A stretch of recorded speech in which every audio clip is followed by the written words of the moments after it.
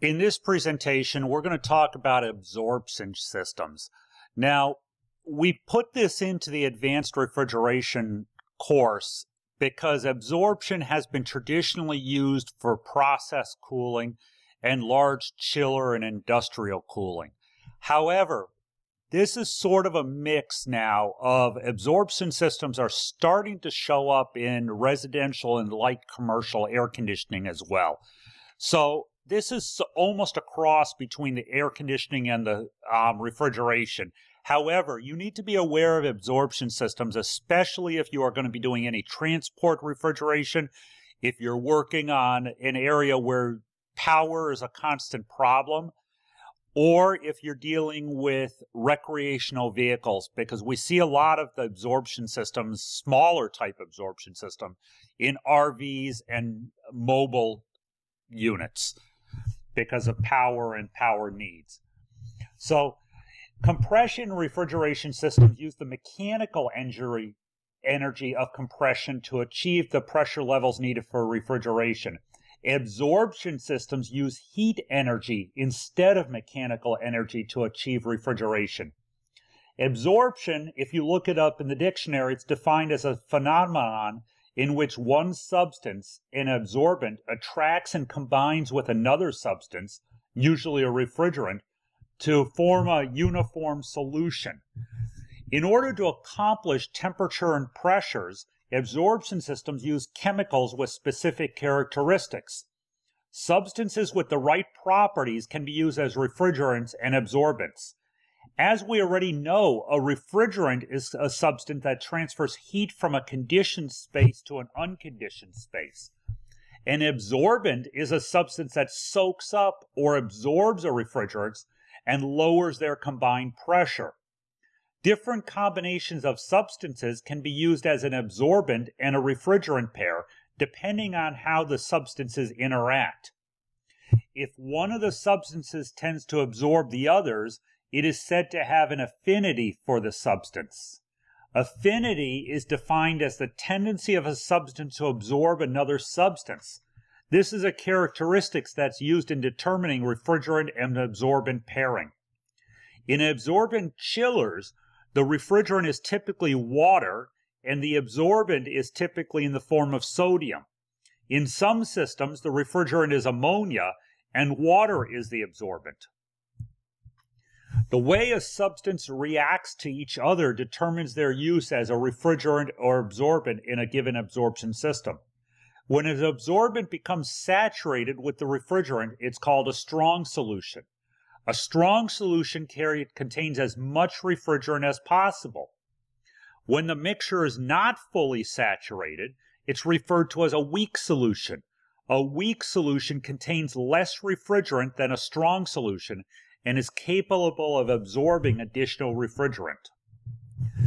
So when we have ammonia, which is the refrigerant, and water in equal amounts as the absorbent, we have what's called a strong solution. It's strong in refrigerant. When we have a little bit of ammonia as the refrigerant and a lot of water as the absorbent, it's a weak solution. It's weak in refrigerant. The basic absorbent refrigerant cycle has some similarities to a compression system, but also some significant differences.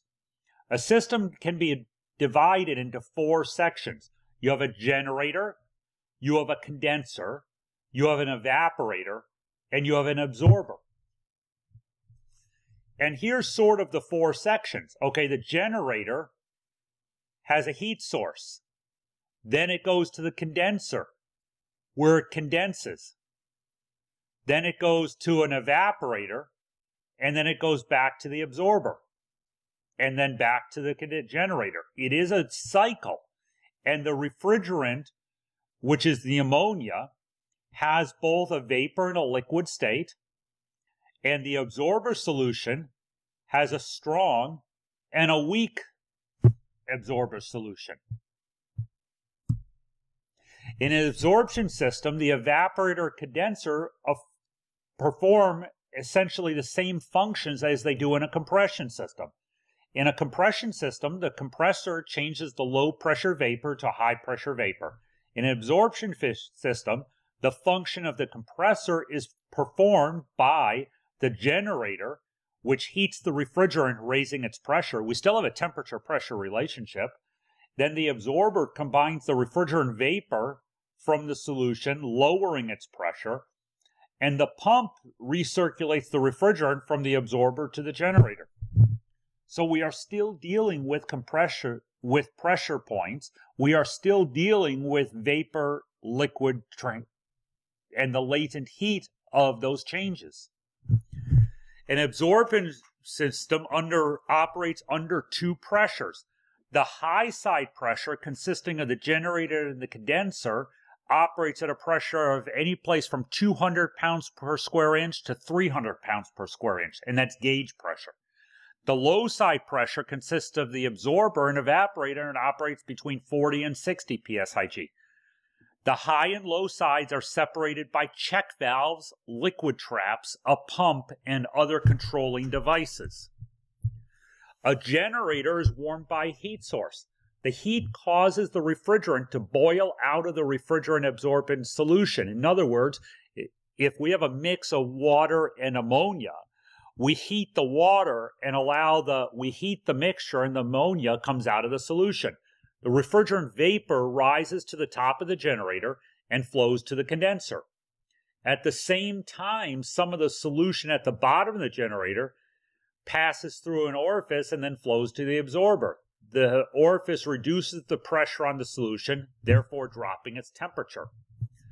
The solution flowing into the absorber is once again able to absorb the refrigerant. In the condenser section, heat is removed from the refrigerant vapor by the cooling media, water or air, causing the refrigerant vapor to condense into a liquid. The high pressure in the condenser drives the liquid refrigerant into the evaporator through an orifice. Water passes through the evaporator. Water flowing through the tubes absorbs heat from the conditioned space and carries it to the evaporator. In the evaporator section, the heat from that circulating water is absorbed into the refrigerant. This lowers the temperature of the water, and then the chilled water is then recirculated to the conditioned space. So the air handlers in the conditioned space, or the evaporators used in process cooling, actually are water cooled. They don't have refrigerant in direct contact. It's not a direct expansion system. It is a chiller. So you have water in the coils. The heat is then absorbed by the liquid refrigerant in the evaporator from the chilled water circuit, causes the refrigerant to boil back to a vapor. The refrigerant vapor is drawn back to the absorber and is cooled by the flow of the weak solution coming from the generator. In the absorber, the heat in the refrigerant vapor is transferred to the surface of the absorber and then to the outside air, causing the refrigerant to condense again. The strong solution is formed again at the bottom of the absorber and is pumped back to the generator by the pump, and then the process starts all over again. You have several types of absorption systems. Chillers are the primary application of absorption and refrigeration systems. Absorption chillers use the heat energy from a flame or a heating element to complete the refrigeration cycle. Chillers are used in both air conditioning and industrial process cooling. Absorption systems are used in industrial refrigeration, air conditioning, domestic and recreational vehicle refrigeration. Absorption systems are usually classified by their operation cycle. We have intermittent systems, or we have continuous systems. Intermittent systems are exactly that, absorption systems that operate intermittently. Often, one charge of fuel will operate the generator for a short period of time that will run the system for about a day. Intermittent absorption systems are usually limited to places where other adequate, consistent sources of power are unavailable.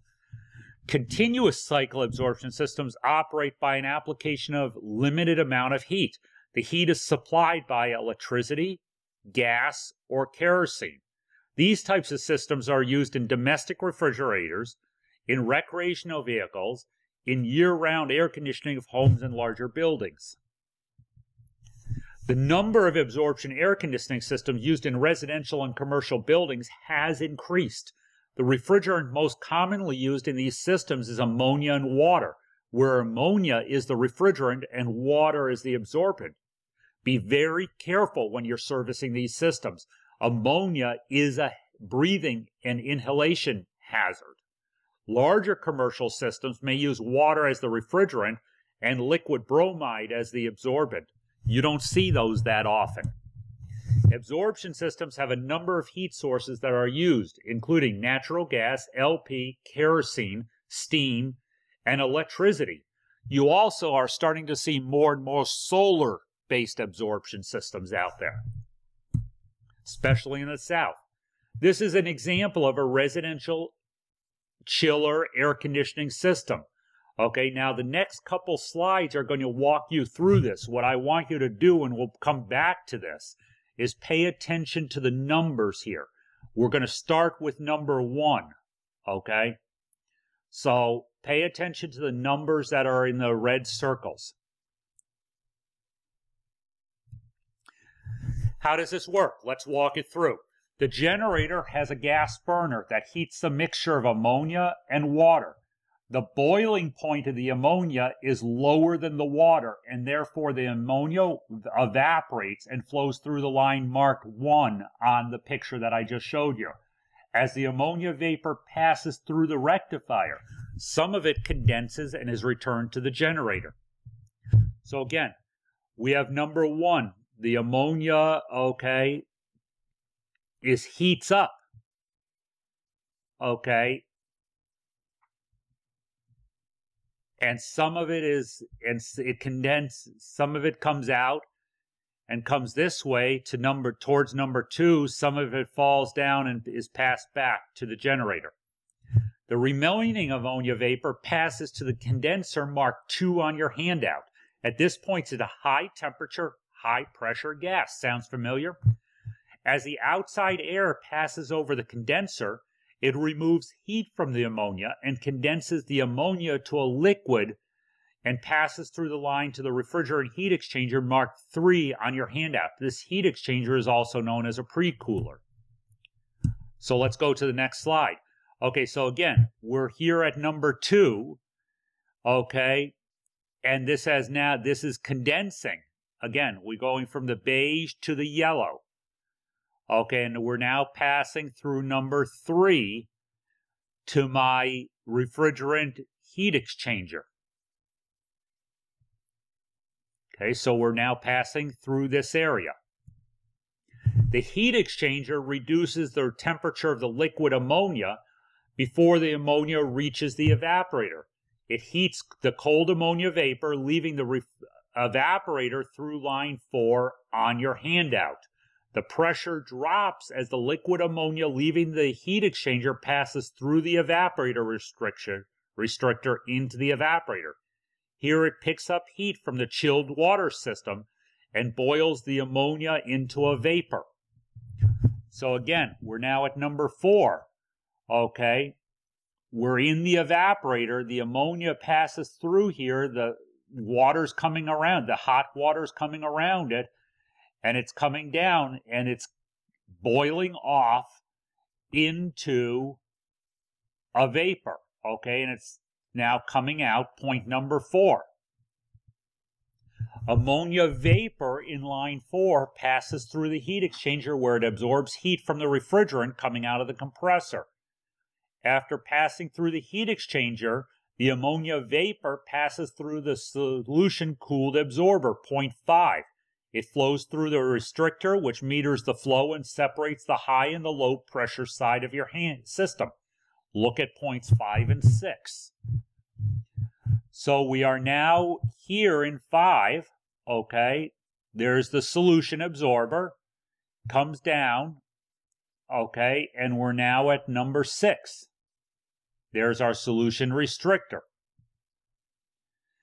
As the weak solution passes from point 6 into the absorber, where the solution temperature is lowered by transferring heat to the vapor in the absorber. The weak solution absorbs the low-pressure ammonia vapor coming from the evaporator, increases the concentration of ammonia in the solution to the bottom of the absorber.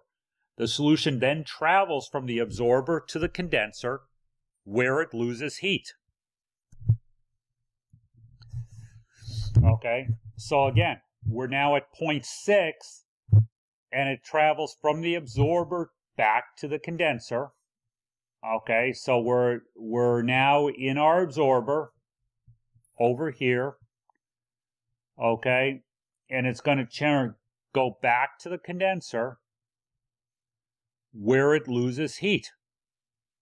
Okay, we're at this point now. We've lost heat. As it loses heat, the ability to absorb additional ammonia is decreased, so it becomes a strong solution. The strong solution leaves the condenser and is carried to the solution pump through line 7. The pump forces it to a high pressure to the rectifier through line 8. The strong solution then flows to the absorber through line 9, where it absorbs additional heat. So we're now at line 7.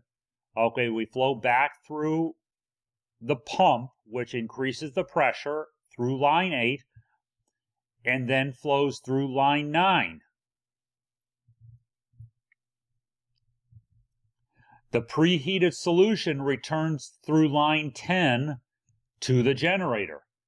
So now we are at line 10, which is right here, the green line, returns to the generator, where the cycle starts all over. Now, this is a picture of a residential absorption system combined with a typical forced air furnace. What they've basically done is we just put a water cooler on top. Instead of a DX coil, we have a water cooler. Now, here's the thing, okay? The reason these systems are used more and more, and we're seeing some more of these, is because it doesn't take a lot of power to operate. Okay? I live in Florida, where we air condition basically year round. Okay, it's when I'm doing this video, it's already December. I'm still running the air conditioning because the outside temperatures and the humidity is much too high to not be running it. My solar panels on the roof will handle my air conditioning during the daytime hours. However, during the nighttime hours, it takes about 3 kilowatts per hour of power to operate my air conditioning. So we just have to be aware of how much power this whole thing takes. So if we can use less power, I don't have to drive a compressor. I just have to drive the fans and the pump. Okay, and the air handler. So that pumping action and that fan action will be probably, probably less than about 5 amps, compared with my compressor that pulls about 16 or 17 amps when it's running at high load. So that's an absorption system overview. If you ever find yourself working on absorption systems, find the service manuals, call the tech support line, and get some training from your company directly.